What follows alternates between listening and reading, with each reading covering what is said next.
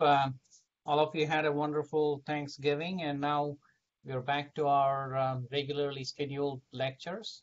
So before I start off, I also want to let you all know that we are happy today because we had our endocrine fellowship match and we matched both our positions. So we'll have 2 more fellows join next year, and that's a good thing for us. So today we have Dr. Robert Bert from the Department of Radiology. He's the Chief of Neuroradiology who will be talking to us.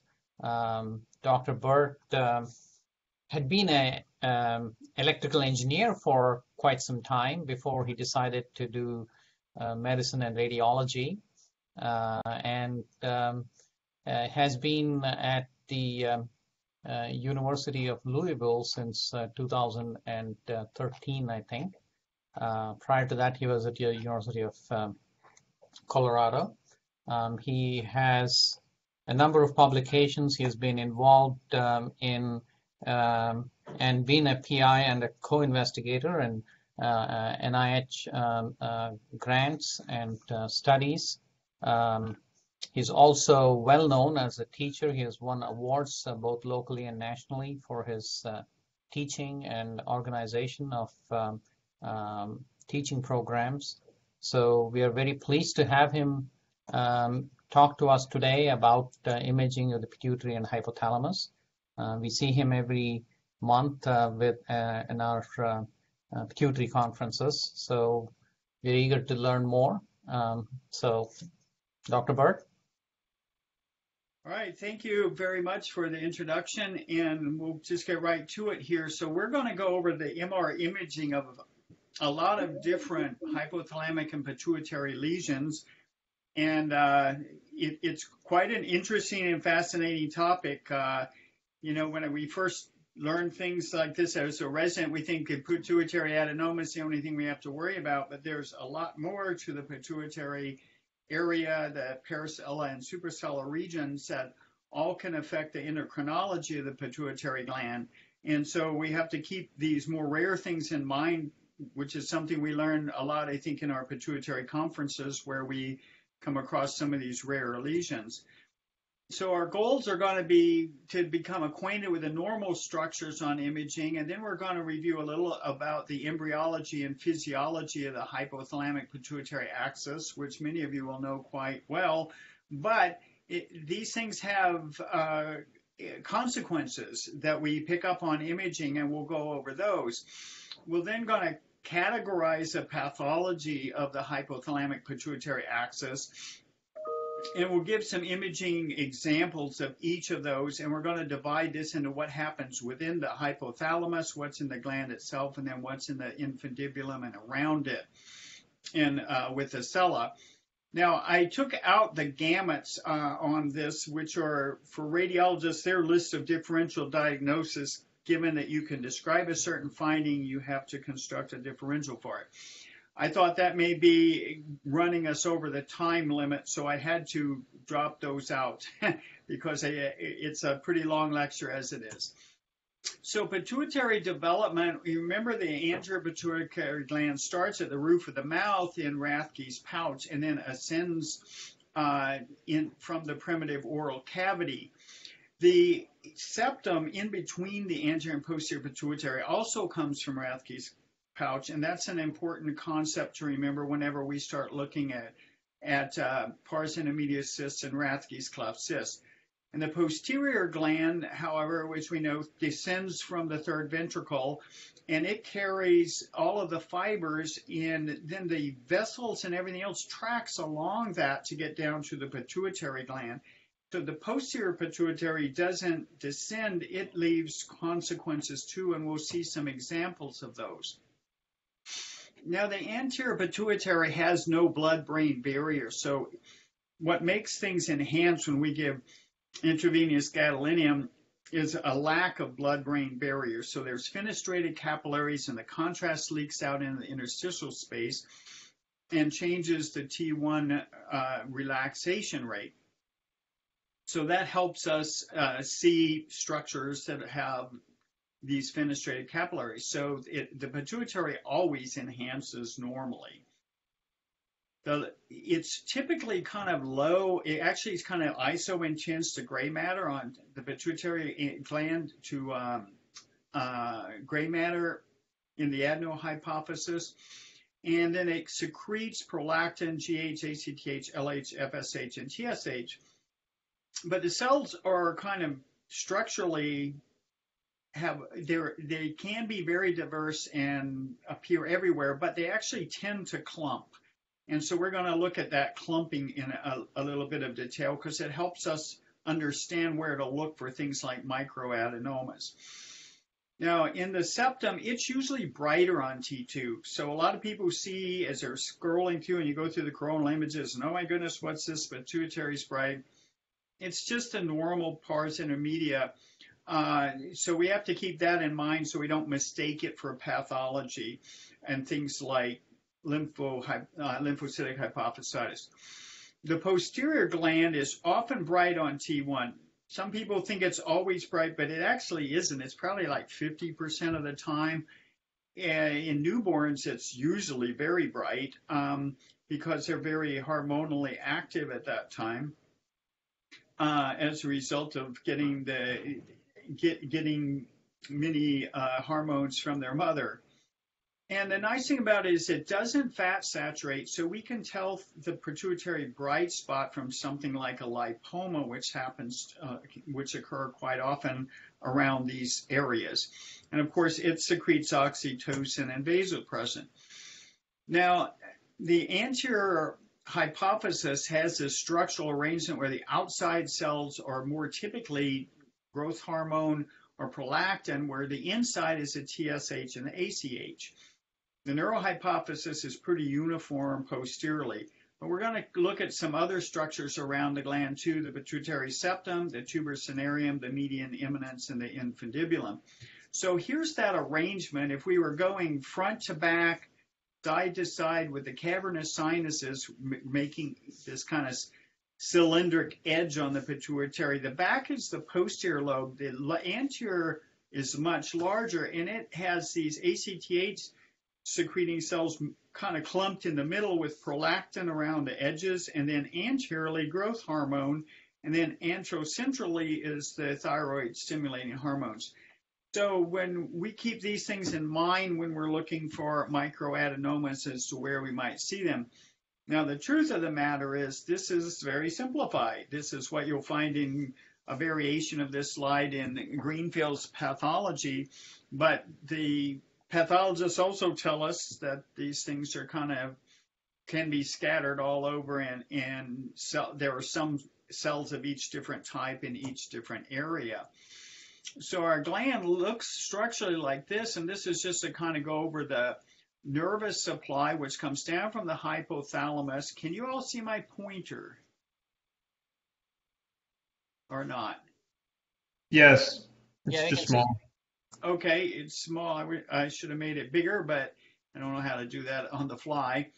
But anyway, the nerve structures here and here all come down along the infundibulum and back to the posterior pituitary. Of course, our portal venous system comes down along the stalk, and it comes all the way around. So if this doesn't descend, these never form, and there's no way for the releasing hormones from here to get down to the anterior pituitary. Our blood supply, besides this portal venous system, we have a superior hypophyseal artery and this inferior hypophyseal artery here. Now, there's also some interconnecting veins here that are called interconnecting arteries called the communicating arteries here. And then we have these structures that are lumped together over here, which is the tuberous cinereum, which actually includes all of this area going all the way back to the mammillary bodies. But this is the median eminence, and then this part being the infundibulum. These famous tracts here are our tuberohypophyseal tracts, our paraventriculohypophyseal tract, our supraopticohypophyseal tracts that help get the secretory hormones from the hypothalamus back to the posterior pituitary, where we're going to get the vasopressin and oxytocin. So to just kind of look at all these different nuclei. There are several key nuclei down here in terms of secretion, where we have these supraoptic, suprachiasmatic, a median eminence. Oops, I jumped ahead here. There we go. Median eminence, the ventromedian nucleus, arcuate nucleus, subventricular nucleus, and periventricular nucleus, which is way up here. And these is that you can see is sending these fibers all the way down, to the posterior pituitary there. So these are our hormone secreting. These are important over here. This is kind of our median eminence area again, this being our mammillary body, and this all of this region in here being our tuberosinium. So we're going to look at them in real time then. The mammillary bodies, third ventricles, the sella, dorsocella, clinoid process, tuberculum, sella, and suprasellar cistern. So first I'm going to kind of, I think, show you the bony structures here. This is kind of a bird's eye view where the top of the skull is taken off, and we have the posterior clinoid processes back here. Our anterior clinoid processes are tuberculum, sella here. The back between our two dorsum, between our two posterior clinoid processes and our dorsum sella here is our dorsum sella here, and it makes the posterior wall of the pituitary. Now over along here, there's normally dura, because inside here are the cavernous sinuses here, where it's coming up from the laceral portions into the cavernous sinus, and our carotid arteries come up along there. So in MR, it looks like this. I've kind of color-coded this. So this is our infundibulum. That's our optic chiasm, which is a good landmark. We see our pituitary infundibulum come down right behind the optic chiasm there. This is our Schiziorin, our cingulate gyrus, our corpus callosum. And then this is our tuberosinium right in here. So the infundibulum also, because it's full of sinusoids as well, also avidly enhances here. So you notice the gland always enhances anteriorly. This is what it looks like in non-enhanced, where it's basically isointense to gray matter, has that same appearance on T2. And then this is the post-contrast images, which we always use if we can. The only time we don't give contrast enhancement is in pregnant patients, whenever, because we don't want to get this gadolinium into the developing kidneys. That can be catastrophic, so we try and avoid that. This is just a sagittal view, again, showing us our pituitary gland and our same structures. So now that you know where and what to look for on MR, these are the ways I'm going to sort of subdivide the pathology. Those that occur because of embryological errors, those that are vascular diseases, then inflammatory diseases, and our biggest category is going to be neoplasms. And I'm going to break those down into those of the infundibulum and posterior pituitary, those of the anterior pituitary, those in the hypothalamus. I've excluded these from this lecture. I usually do this with the residents, but just to save some time, we're going to skip over those. So starting here with congenital lesions, oops, this thing keeps jumping around on me, so I hope you'll be patient with me. Congenital lesions here, I like to refer to them as what got left behind or what got confused where to go. Now, we know the signaling pathways and things involved in a lot of these now a lot better than we used to, but that's basically what happened. They got the wrong direction because of some genetic sequence that wasn't there or some genetic sequence that got duplicated.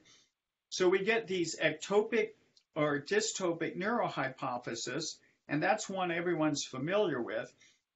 We also have an ectopic pituitary in the adenohypophysis, and these are pretty rare, but they're very interesting. I've seen one here in Louisville. We've had one case of this here in Louisville. I had another case earlier in my career that I'll show you. And then we have the Rathke's remnants that ascend into the pituitary, and we end up with a Rathke's cleft cyst, and these are very common. And then more ominously are the craniopharyngiomas, which although WHO grade 1 have this local recurrent problem, and they can be a real cantankerous thing to try and handle. So let's start with this Rathke's cleft cyst, since it's so common. So they often occur, as I talked about earlier, about the pars intermedia coming from Rathke's pouch as well. So we end up seeing a lot of Rathke's cleft cysts right there between the posterior pituitary and the anterior pituitary. Now the gland parts then are compressed in both directions by this big cyst that forms in between. Now this cyst can look like a CSF type cyst. It can be this signal, almost zero signal on T1 images, or it can be like this one, very T2 bright. This tends to correlate with what neurosurgeons refer to as crankcase oil-like appearance of it. So proteinaceous fluid will often have a T1 hyperintensity to it. And we see that also in sometimes in craniopharyngiomas too. So this is a non-contrast study. This will then appear very dark, usually on T2 weighted images, but if it's not such an oily appearing cyst, it might be very bright on T2 and dark on T1. And it's about 50-50 in our breakdown. The next thing we talked about, the non-descended neurohypophysis. This is a great example. We have this pituitary bright spot here. This is post-contrast, but this is non-contrast, and you can see it right here where I've got the arrow pointing to it. When that doesn't descend, we don't get an infundibulum at all. Sometimes you get a little bit of an infundibulum that occurs with it, but other times you don't get any. Now, the interesting thing is when it doesn't descend, then the pituitary gland doesn't develop very well. Not only can it not get releasing hormones, but it doesn't complete its development, and so you end up with these sort of micro Sella tursicas associated with this. So this one has all of the findings. Now, a lot of times there's a lot of variation. You might have a more normal appearing Sella, you might have a hair-like infundibulum. Sometimes this descends halfway and not all the way. So you get a lot of variations, but this was such a beautiful one that I had early on in my career. It had sort of everything. Now this is the opposite. This is the anterior pituitary tissue. We thought for sure this was going to be a chordoma. It's in the classic location of the clivus, which is this structure here. And we saw a normal pituitary tissue here. So enough pituitary tissue made it that formed a normal gland, and the person had normal endocrine function. But they had this part that didn't make it and developed pituitary tissue here within the clivus. So the surgeons took this out, thinking that this thing was gonna, everybody was pretty convinced this was gonna be a chordoma or a chondrosarcoma. We had a big lucent spot here. So we were all quite shocked when Dr. DeMasters comes back and says, no, this is normal pituitary tissue. This is an ectopic anterior pituitary gland. So I think it's a beautiful example, so I've kind of kept that. So now we're going to go into the stalk and neurohypophyseal lesions here. And we're going to cover the neoplasms and the hamartomas. So in the stalk, a lot of these occur also in the posterior, in the neurohypophysis. Some of these can occur in the anterior gland too, because they're non-glandular pituitary tissues. So we have the pituitocytoma, granular cell tumors, the tumors of the neurohypophysis, oncocytomas, which are a spindle cell oncocytoma. We have eosinophilic granulomas, which are from our histiocytosis family. Germinomas, oddly enough, germinomas occur not just in gonadal tissue, but they occur in the pineal gland and up around the pituitary gland. So they're in our differential for things in this area. Up in the hypothalamus, we have WHO grade 1 astrocytomas or JPAs. Rarely in this region we'll see lymphomas, and rarer than rare is the hemangioblastomas. I only know they occur there because I had a case of it. So this was another one of those mystery tumors that it was extremely avidly enhancing. It had some peripheral hemosiderin deposition around it, which causes this low signal on GRE images. It was very bright. It was kind of wet looking. It looked bright, very T2 bright on the flare and the T2 weighted images. It was right in the infundibulum itself. So we got a normal gland. It's in the infundibulum. It's very avidly enhancing. And when the surgeons took this thing out, lo and behold, that was a hemangioblastoma. They're normally in the posterior fossa. They're rare in the supratentorial area unless a person has von Hippel-Lindau. This one had it here, and they did not have von Hippel-Lindau. So it was a really odd occurrence. So you have to be prepared for the unknown. As I like to tell my residents, tumors just don't always read the textbooks. Now, this is more common what occurs in the infundibulum, and that's eosinophilic granuloma, and this is a nice case of that. As you could see, this would be something we couldn't distinguish from the hemangioblastoma, the shape alone, and those sorts of things wouldn't do it. But this is EG, and one of the things that helped us with this one on the diagnosis was they also had this beveled lytic lesion in the skull, which is pretty classic for eosinophilic granuloma. It's a little old for EG, but 38-year-old male, but it was still what it turned out to be. It's not out of the realm for that. Once we see 40s, 50s, we start not thinking so much about histiocytosis. So in the adeno hypothesis, we're going to start with less aggressive, and then we're going to go to some of the more aggressive tumors. In the less aggressive, we have these macroadenomas. They're often not, I wouldn't say usual, but often non-functioning. They're often indistinguishable from oncocytomas or pituitocytomas.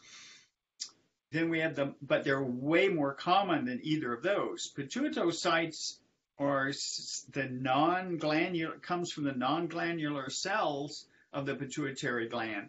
Oncocytomas occur in a lot of different tissues. They're a spindle-shaped tumor, and I'm not sure a lot's been unraveled about those. They just tend to happen here and there. Microadenomas are often functioning, and that's why we catch them early, because endocrinologists pick them up. They're secreting prolactin or one of the other hormones. So we have any of these hormones, they can secrete any of these. In thyroid stimulating hormone tumors, they're usually mixed. There's not that pure, and I'll let Dr. Winter correct me if I'm wrong there, but I believe they're usually mixed secretions with the TSH tumors.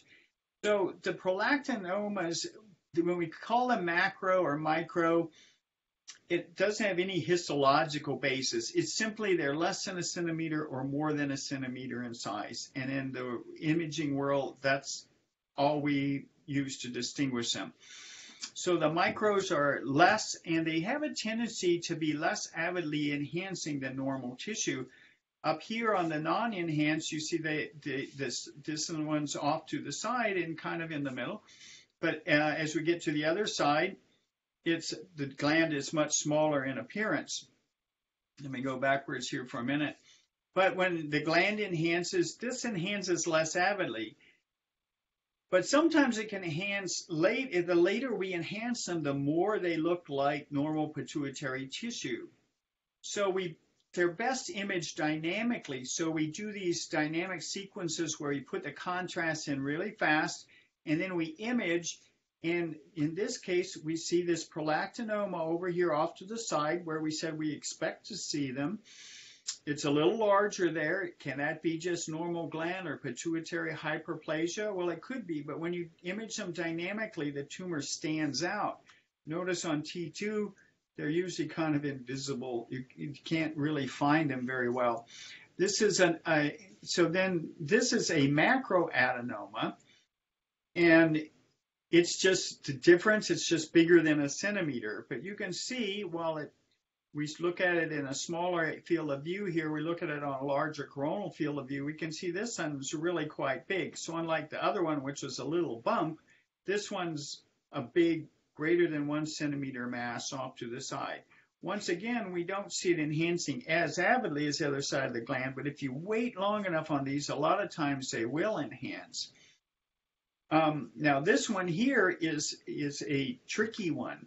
This one is, even though my slide title says macroadenoma, this is pituitary hyperplasia here.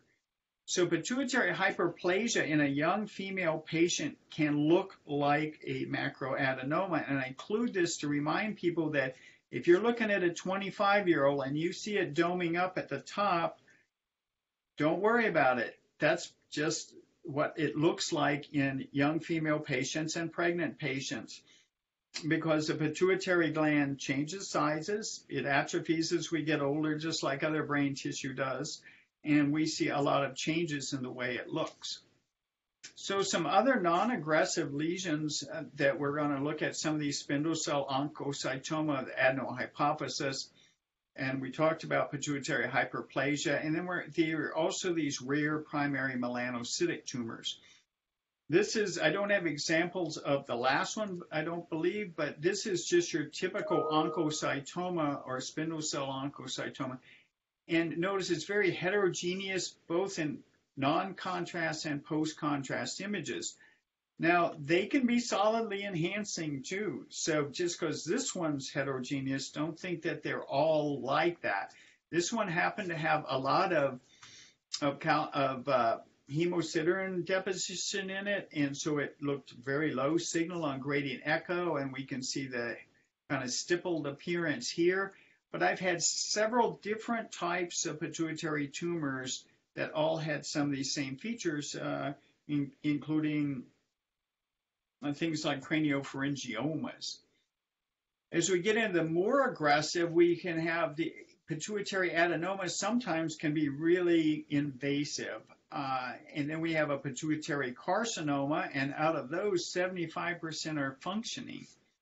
METs do occur. We've got all those sinusoids. Why wouldn't a metastasis looking for a place to get out of the bloodstream want to go in the pituitary gland? Well, they do. Rarely we see lymphoma in that area, and craniopharyngiomas are fairly common. I put them in the more aggressive, not because of their WHO grade, but because they can be very invasive. So this is an invasive pituitary macroadenoma. So it looks a whole lot different than the nice, well-behaved one we saw before. You can see how it's invading into the cavernous sinuses. It's grown way up beyond the suprasellar system and is putting a lot of mass effect on the brain. And this is just a T2 signal. It's very heterogeneous here, and it's gotten into everything. So this is its cousin, one that grew down instead of up. That's why I'm calling it. They're both macroadenomas, and they're both invasive, but this one grows down, and sometimes they can do a lot of destruction. They can break through the sella, get into the sphenoid sinus, and they can eat holes in the clivus sometimes. So we see all of those things happening with these more invasive macroadenomas. And no matter how invasive it is not considered a pituitary carcinoma unless there are distant metastases. Now, so these are just some more pictures of the same one. Now, I don't have a pituitary carcinoma to show you. In my career as a neuroradiologist, I'm still waiting for my first. I'm sure one will come along, and I guess I could scavenge one out of the online literature, but what fun is that? So we're going to go into the parasellar lesions here, in the thalamus and optic chiasm, because these things can also affect the endocrinology, because they affect the hypothalamus, who gives us our releasing hormones and our secretions for the posterior pituitary gland. So things that occur around here, JPA of the optic chiasm, that's a juvenile pilocytic astrocytoma. They are often associated with neurofibromatosis type 1, but they can also invade the hypothalamus, and they tend to be very infiltrative. And so they can get into any of the structures around them. Then we have something that's very well behaved, and that's the hamartoma of the tuber cinereum. Then we can also have the even more infiltrative fibrillary astrocytomas of the hypothalamus, and rarely we can even get gangliocytomas in that area. I'm still waiting for my first of those too. This is our famous hypothalamic hamartoma, which causes gelastic seizures. So to get my residents to remember it, I always tell them that the Joker had a hypothalamic hamartoma, or hamartoma of the tuber cinereum. And they're often pedunculated like this, and they tend to follow gray matter on all pulse sequences. They typically do not enhance. If we see it enhancing, we start thinking it's something else. And being a hamartoma, it's just really neural and glial tissue that's all mixed up and doesn't differentiate. It's a very common location. They're also, I think, associated with other pituitary hormonal dysfunctions as well, but they're most commonly known for their gelastic seizures, but precocious puberty is another feature of those. This is a JPA of the optic chiasm. Our pituitary glands down here. Our normal optic chiasm would be in front of the infundibulum here.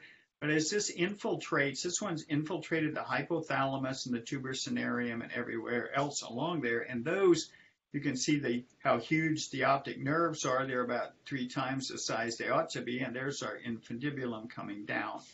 You can see it's kind of iso-intense to gray matter on the T2 weighted images. But when you see a very enlarged optic chiasm like this for a radiologist, that should be a slam dunk. So parasellar and suprasellar tumors we're going to touch on briefly because all of these can grow down into the sella. And they're common, they're fairly common. Meningiomas are real common in this area. Craniopharyngiomas, we usually pick those up in childhood, but we also see them we also catch them in the adult population. They tend to be of 2 different histologic types. The adenomatous type with childhood, we usually see less than the papillary types that occur more commonly in adults. We can get mets in and around the sella, then lipomas, germ cell tumors, and rarely suprasellar chordomas. Usually they're in the clivus, but this is a meningioma, and they like to occur right here, right, coming off the planum sphenoidale and grow down towards the pituitary. Be very easy to say, oh, that's a big pituitary adenoma, and it grew up. Well, there are some telltale signs. You've got normal pituitary tissue here. That doesn't in itself mean it's not an adenoma. It has a dural tail and a broad dural base.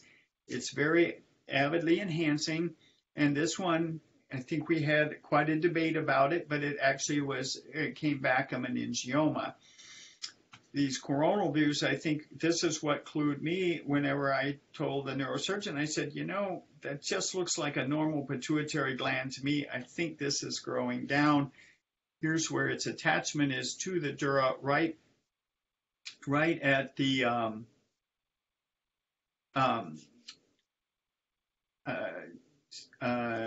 Sella tubercle there.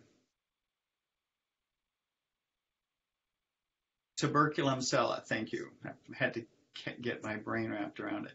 Here we go. This is a lipoma.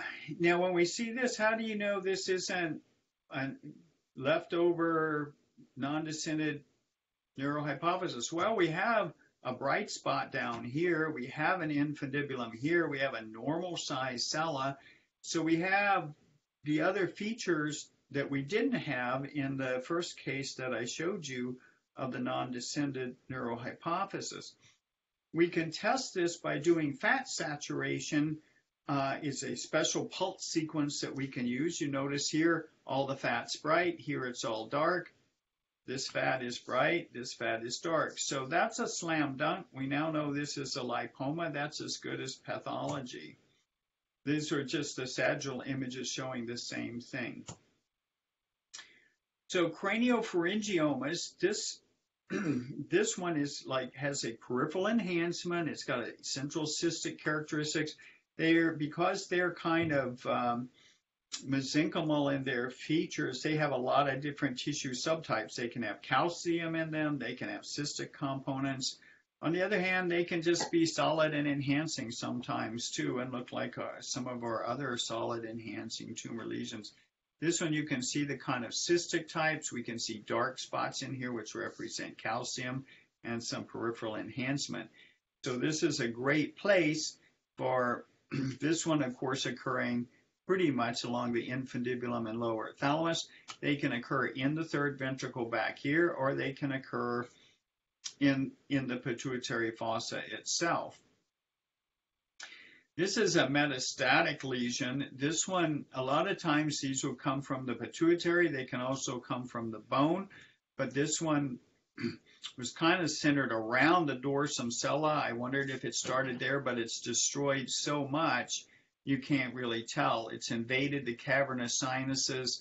So these tend to be very infiltrative and destructive. It's gone right through, through the bony structure of the clivus back here, and it's growing in the prepontine cistern here. So this is a good picture for metastasis. We're going to see those in older patients. Usually we use 40 as kind of a break point when we really start thinking about those. This is my friendly suprasellar chordoma here that occurred. So when we look at this on the sagittal view, you're wondering, well, what is that? Is that a craniopharyngioma? Is that a MET? It's some kind of an aggressive tumor. Is it just an invasive macroadenoma? But this one actually turned out to be a suprasellar chordoma. That's what I have to say about tumors. So how are we doing time-wise? I don't have a watch here, so... You have 20 minutes. Great, we're right on target. We're going to diverge now. We're going to go into one of those other arrows outside of the tumors. That was the inflammatory infectious lesions in the pituitary, infundibulum, and parasellar regions. So there's actually quite a few of these. There's lymphocytic hypophysitis, and most people know about this one. But there are also giant cell granulomas. Then we get our basilar meningitis like sarcoid, TB, and fungal infections. Then we also get these xanthogranulomas of the Sella, or xanthomatous, also called xanthomatous hypophysitis. Then radiation around the area can also wreak havoc with things. And then neurocysticercosis, which is something that you say, wow, that sounds strange. But neurocysticercosis in Colorado, where we saw a lot of it, or I saw a lot of it in the Boston area because of all the Caribbean communities in the Boston area, it can, the little cysts will like to find places where the CSF isn't pulsating very much, and they can hang out. So they will get into the third ventricle, they'll get into the pituitary fossa, so they can hang out they'll get in the eyeball for one place. They can get into the optic nerve sheaths. They can get in the fourth ventricle. So they like to get into a lot of places where they're kind of protected from CSF pulsations. So they tend to settle out in these quiescent areas. So we'll give you some examples here. This is a neurocysticercosis. This is a large cyst. It's in the third ventricle, actually, and it's come down here to the tuber cinereum, and it's depressing that caudally here between our infundibulum and our mammillary bodies here. This is what it looks like. Now here we can see the little scolex that's enhancing. This is the worm part of it. The rest of it's cyst. And this is a little bit of it right here too, with the cyst part back here.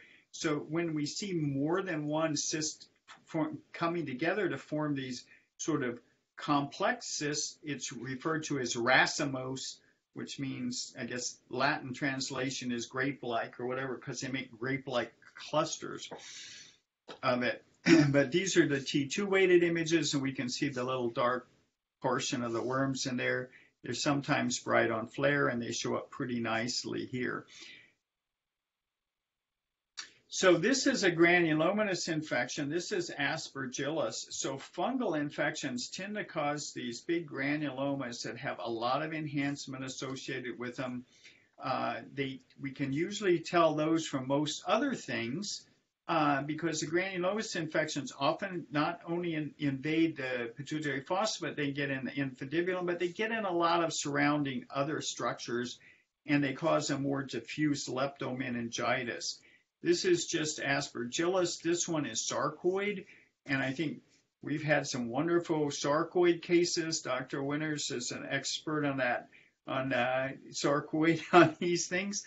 And you can see some of the granulomatous infection that's gotten in meningitis in other parts of the leptomeninges, but here it is in the stalk, and then invading our area along the hypothalamus there.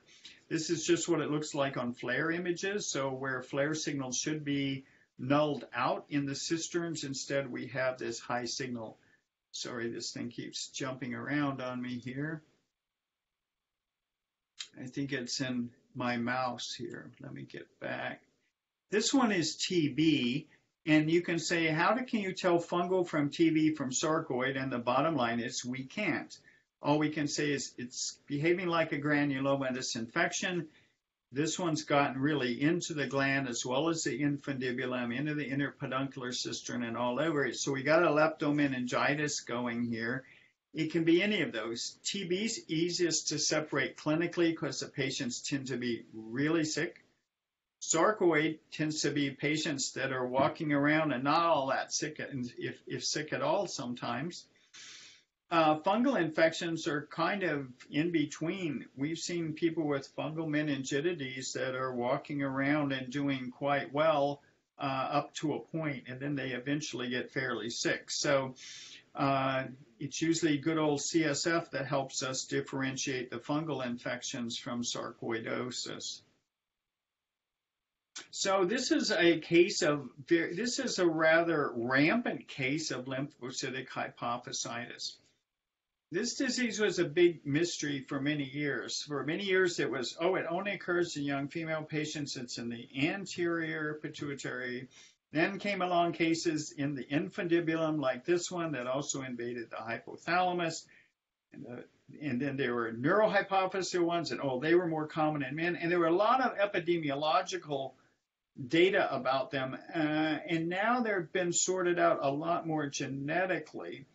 Now, Dr. Winter can go through that in probably much better detail than I am, but right now, a lot of these, especially ones like this and the neurohypophysis, are part of these IgG4-related diseases that includes things like pseudotumor or orbital pseudotumor, Wegener's granulomatosis, and others where we have these sort of it's lymphocytic pachymeningitis, hypertrophic pachymeningitis, and several other pachymeningeal diseases that occur in the brain and spinal cord that are all all different branches of the same IgG4 disease. So they tend to be polyclonal lymphocytic infiltrates that that are linked to abnormalities or genetic defects in IgG4, or that are associated with IgG4, I suppose. But anyway, this is one of those. Lymphocytic hypophysitis is now lumped mostly into that category. So I'll let Dr. Winter at the end of this discuss that a little further, because I know he knows a lot more about it than I do. These are just the pictures of it also where it invaded into the optic chiasm and the pituitary gland. So it behaves a lot like lymphoma. Lymphoma likes to infiltrate everything around it. And these are, instead of monoclonal as lymphoma is, they're polyclonal lymphocytic diseases. This one is that xanthomatous hypophysitis. And so we've got this big mass here that avidly enhances. It's T2 dark. How do you know this isn't a pituitary adenoma? Well, statistically, if you saw these images, that a macroadenoma would probably be your first choice here. It does look like whatever this is kind of flattening the pituitary tissue here. It's invading the cavernous sinus, but this could certainly, there's no way you could say this is not a pituitary adenoma or some of the other entities that we've looked at here. If you looked at it here, we do see it's kind of swirly enhancement. It's not homogeneous. Does that exclude a pituitary adenoma? Absolutely not. It could be a craniopharyngioma. So we can't really tell these things apart until the surgeon puts it into the bucket and it goes to the pathologist. So lastly, I'm going to go into these sort of vascular and miscellaneous, because there's some misconceptions about some of these things that I want to kind of go through. We can have silent hemorrhages in the pituitary gland. It can be infarcted, where it's called Sheehan syndrome if it's during pregnancy. If it's not during pregnancy, it's called Simmons syndrome. And then pituitary apoplexy, which is not an infarction, but just a hemorrhage. So this is a typical pituitary hemorrhage. It's hard to tell. You kind of think this is enhancing, and it is peripherally. And hematomas tend to enhance peripherally when they've been in there a while. They don't enhance at all normally early on, but this one has some enhancement, and they often occur within or around a macroadenoma. They're out the edge or in the middle of an macroadenoma, or microadenomas. We can even have hemorrhages inside Rathke's cleft cyst. So there's probably other tissue here that's helping this to enhance. This is a coronal view, and here we see more typical appearance of a hematoma. It's kind of T1 hyper intense here. It's very bright on T2 weighted images, and then we have some peripheral enhancement around it. One of the tip-offs here is when you look at it in a reclined position. All of these are actually in a reclined position, but we see the blood levels settling out here on the flare sequence. So that's real helpful when we see a fluid level like that. We know we're dealing with a hematoma, but it's probably a hematoma within an adenoma here. So other things around this area, we can see Wernicke's encephalopathy, which involves some mammillary bodies, hemochromatosis, and then I'm going to show you some pictures of the empty Sella pattern or empty Sella syndrome. These can get subdivided into partial empty Sella and empty Sella based on how, what thickness the residual pituitary is. And my answer is, what does that really matter? It doesn't change things very much. So in order to really call it a partial empty Sella, well, you have to be careful, because as we get older, if you look at my pituitary gland, it probably looks a lot like this because it's atrophied, right? As we get older, our pituitary gland atrophies. They're sitting in the bottom of the Sella. The keys to the diagnosis of when it's really a partial empty Sella is the infundibulum will often be deviated. It can be deviated posteriorly, anteriorly, or it can remain in the middle. And we see the pituitary gland flatten as a small crescent against the base, but the biggest key is the cell is expanded here. Normal atrophy doesn't really have an expanded Sella. So these things are caused. Normally, our dura comes, or our p-arachnoid, well, actually, our arachnoid comes up around the Sella and is closely approximated to the pituitary stalk. Now, some people are born with a defect, so and we get a herniation then into the gland, and it pushes it backwards, and we get this shape that we just saw. Excuse me, I want to take a quick drink. The same thing can happen back here, but it's more common for it to happen anteriorly. And this can be nothing more than an anatomic variant. So you can see these sometimes in young people. Now, there are empirical papers out there that say, oh, they are more they're correlated with increased CSF pressure, and it's all done from CSF pulsations. And my attitude towards that is, come on. Let's talk about CSF pulsations, of which I've done a lot of experiments. CSF pulsation, whenever you tap into somebody, the normal CSF pulsation is about 1 to 2 millimeters of mercury. That's not much force, my friends, to cause any kind of a mechanical change. So these things come mostly from involution or from congenital defects. Now, over a long period of time, if you have someone with really elevated CSF, they can have more, but again, we're talking a few millimeters of water column, not even mercury, a few millimeters of water column.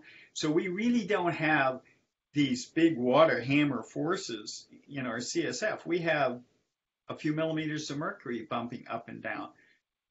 But empirically, you can see them more commonly in patients who have elevated CSF pressure, but the large majority that you see them on are going to have normal CSF pressure. So I think we have to rethink some of those ideas because they don't physically really kind of meet my threshold for taking them seriously. And there we go. Okay, so here's what it looks like, a big expanded Sella with this filled with CSF signal here, very dark.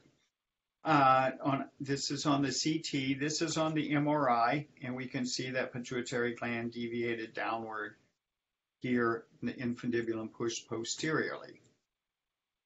And I think that's my last slide. So are there any questions?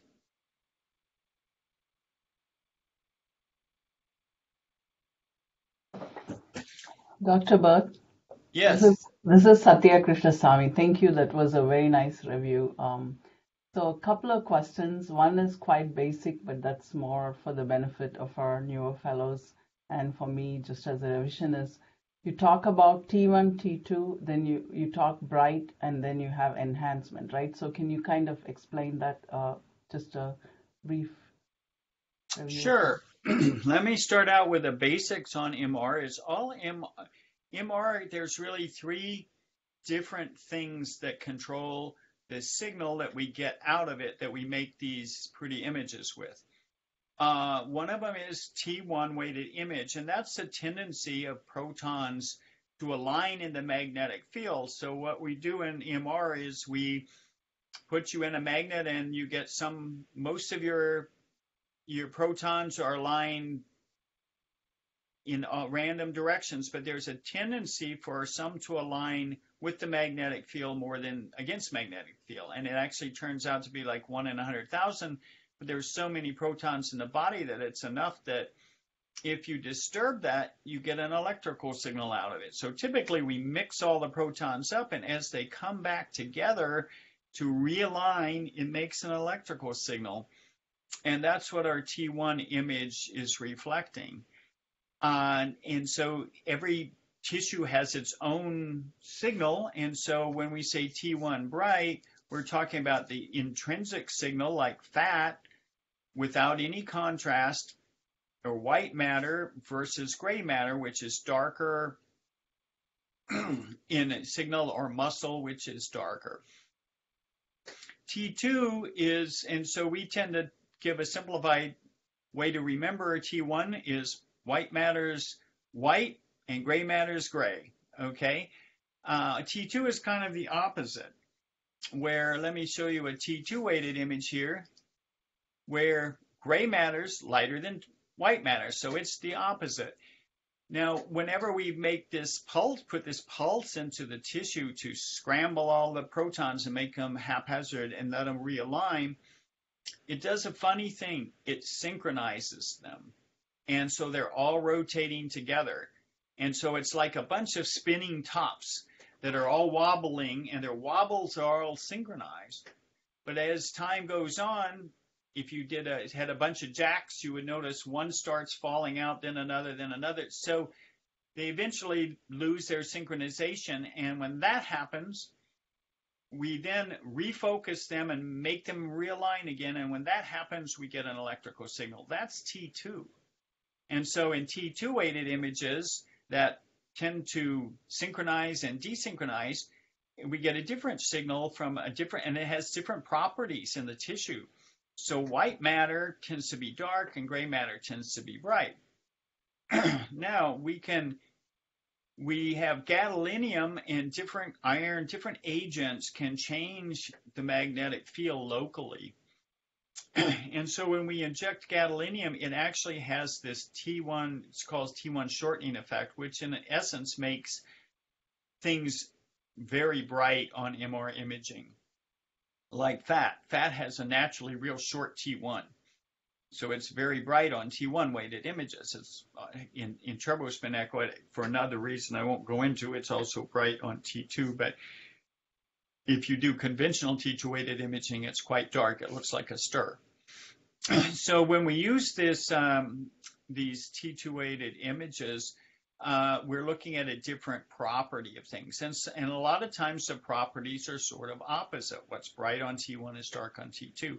But that's not always the case. There are some things that are bright on both, because the two properties are literally independent, but they both affect the overall electrical signal. So they're kind of linked, but they're kind of convoluted because they're both part of the same spin echo formula that describes things mathematically. But they have these different properties. So we can use those different properties to our advantage. And so this gadolinium that makes T2 short, it has to get into the tissues in order for that to happen. And so it needs to leak out of the bloodstream and get into the interstitial space before we really see it very well. So what we're looking at is free gadolinium in the interstitial space when we see enhancement. So when the pituitary enhancement is because the gadoliniums can leak out. So in areas like the blood that have a tight blood-brain barrier, the gadolinium doesn't leak out and we can't see anything. Does that help? Yes, thank you very much. That was helpful. I have a couple more questions, but I'll give an opportunity to the others before I ask them. But I did want to share, the last time you gave a talk, we didn't have a mechanism to have patients with pacemaker have MRI, but now at the VA we do have that mechanism where even if they have pacemakers, as long as we make plan ahead, we are able to do that. I don't know if we have that ability here in our MRI suite. Well, those are very complicated issues because what's happened is they've come out with pacemakers and things like that that are now MR compatible. Okay. So a lot of it depends on when it was put in and what type it is and what manufacture was done. And we've also had more experience over time. In the early days, people would accidentally go into the magnet with a pacemaker. It would trip the pacemaker and they'd go into a cardiac arrest and it was a disaster. So everyone rushed and said, don't do anything. It was like the COVID-19 back in March when we didn't know anything about it. It was like, we just have to shut everything down until we find out more about it. And so that's kind of how it was with the pacemakers. And so as they learned about it, and then designers got involved and started making ones that were more MR compatible. And then there were vagus nerve stimulators. We used to say you can't do someone with vagus nerve stimulators. We do them fairly often now, but we have to turn them on and off. Or in some cases, like with the cardiac pacemakers, you have to have a cardiologist there so that he can deal with it. You can, if anything happens, he can pull the patient out and he can make the adjustments and as necessary. But it's also a big difference in the technology because, we have ventilator machines that are MR compatible now. We have pacemakers. We even have cochlear implants that are MR compatible now. So it depends on where they are. Now, our techs all have a list of the manufacturers. So if you guys can get us the manufacturer and the type, they look it up and they can say, yeah, that's compatible, or no, that's not compatible. Great. Thank you. Any other We see question? increasingly these hypophysitis from checkpoint inhibitors? Anything Ah, specific about those on the MR? there really isn't anything that I'm aware of that's specific about those. It's just going to have the same kind of hypophysitis as other inflammatory processes. And as you know, I showed in my slide, we really can't tell hypophysitis from lymphoma, from sarcoid or other things. We usually can tell it from sarcoid. We just can't eliminate sarcoid because sarcoid usually involves a lot of other tissues around it, but sarcoid can once in a while be real, just show up in the infundibulum and the pituitary and not anywhere else. When that happens, we really can't tell it from that. But the treatment's not all that different from the inflammatory items. They all tend to be treated with steroids and heavy-duty anti-inflammatory agents. So it's kind of like we only have a hammer, so everything's a nail when it comes to inflammation of the pituitary. I guess there may be some differences in the doses that they're treated with, but it's not very easy to tell one type of an inflammatory process from another.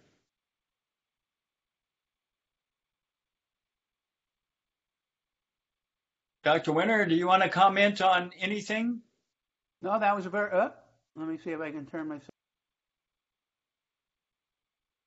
We can hear you, Dr. Winter. Oh, we heard you before. I think you just turned it off. We can't hear you. So the MR is the tool to study the anatomy of the pituitary and suprasellar region. Is there any role for a clinician ordering a CT scan in these disorders? The only time we order the CTs is when we have patients that have a contraindication to MRI. A big one of that's claustrophobia, people that can't take it. But sometimes these days we put them under anesthesia, or at least anesthesiologists can put them on propofol for a short, knock them out for a short enough time, a short time, get to study, and then bring them right back around. But there are people, with pacemakers that are incompatible or have other reasons. They have metal in their, around their orbit, and the magnet can move that and cause some serious damage. So when somebody has an indication like that, we have CTs. So we don't do very many. We've probably done 2 or 3 in the last year, maybe on CT. And, it's just, we just don't get the contrast resolution very well on it, but sometimes it's our only other choice. Okay, thank you. Any other questions? So Dr. Bert, I just have a follow-up on Dr. Mokshigandam's question, which was what I planned to ask you. If you recall, I sent you an email the week you were at the VA about a patient with ERVOI, or a CTLA-4 immunomodulator used for melanoma, in this case for a different solid tumor. He came in and he did have very low cortisol, pretty classic labs, but the MRI did not show the hypophysitis. It rather just showed possible tiny, like a microadenoma in the anterior pituitary. But so is that something? Is it like a required criteria? Perhaps Dr. Winters can also comment on it.